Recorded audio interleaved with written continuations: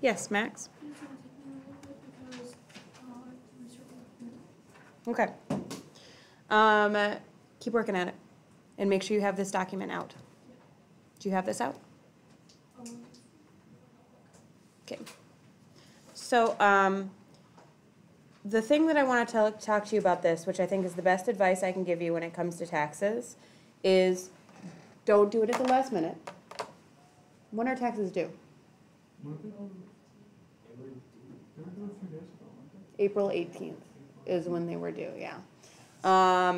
So it is, I don't know if it's always changed. It used to be April 15th, and then lately it's been 18th.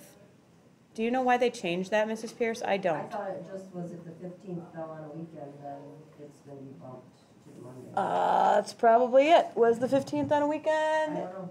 But the 18th is a Tuesday, so I don't know what the rule is.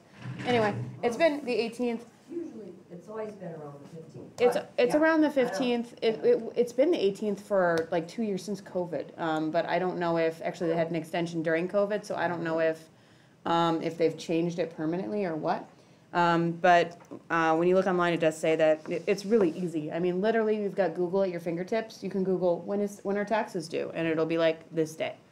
So don't wait till the last second, and plan to give yourself breaks when you're doing taxes, because what you're going to find when you're doing taxes is that there's just a lot of things you don't know what they are, and you've got to look it up and see and figure out, does this apply to me? And that gets tiring, right? You don't want to read 113 pages. You want to go directly there and figure it out. So take it slow, be patient with yourself, and be willing to come back to it if you need to. All right, so I believe we were right here. We were done with writing down like our city and our state, right? For me, I wrote that I have a spouse. Digital assets. At any time during 2022, did you receive, as a reward, award, payment for property or services, or sell, exchange, gift, or otherwise dispose of a digital asset? What's a digital asset? Triton? Stock? Not necessarily stock, yeah. Crypto? Cryptocurrency, currency like that digital currency kind of stuff. Is anybody in here sell some cryptocurrency in the past year? Nobody? Great. Let's all write no. What if you didn't know what a digital asset was? Google it. Also, see instructions. It literally says exactly what it is in this 113-page document. But right now I'm with you so I can tell you stuff like that. Next up, standard deduction. Can somebody claim you as a dependent or your spouse as a dependent? So what does it mean to be a dependent? Yes. You depend on them to help you live? Yes, you depend on them to help you live. You are all dependents right now, every single one of you. Even if you're 18, you are still a dependent because you live with your parents right now.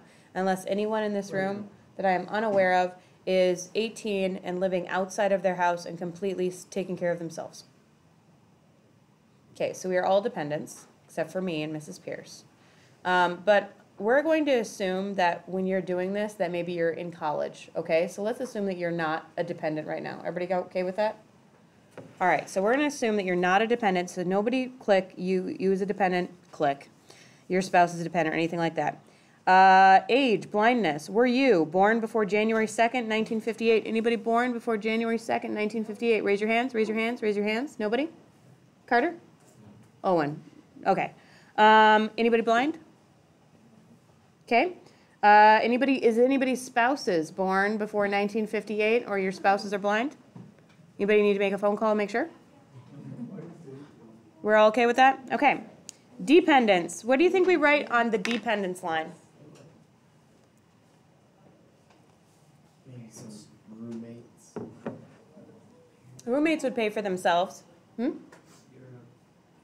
Parents? No, your parents would write you there. Yeah? If you have children? If you have children or somebody who depends on you. When I say somebody who depends on you, it could be, it wouldn't be like a spouse is not considered a dependent, even if they're not working at the time. They would do their own, or you do a joint tax return like that. It'd be someone who is literally a child or somebody you are taking care of, or I believe if you have like an elderly parent or something like that that you're taking care of at that point that you need to be considering as a dependent, you can put them there. But if you're just like, my roommate eats a lot of my cereal, that's unfortunate for you, but they are not considered a dependent, okay? Even though it might feel like it in your heart sometimes. You don't write their name there. So I would write Penny Woodley and Zandy Woodley here, and their social security numbers, and that they're my daughter and son. And then I would go here, which is a child tax credit or a credit for other dependents. I would look at instructions and see, there's little worksheets you can fill out within the taxes to see how much each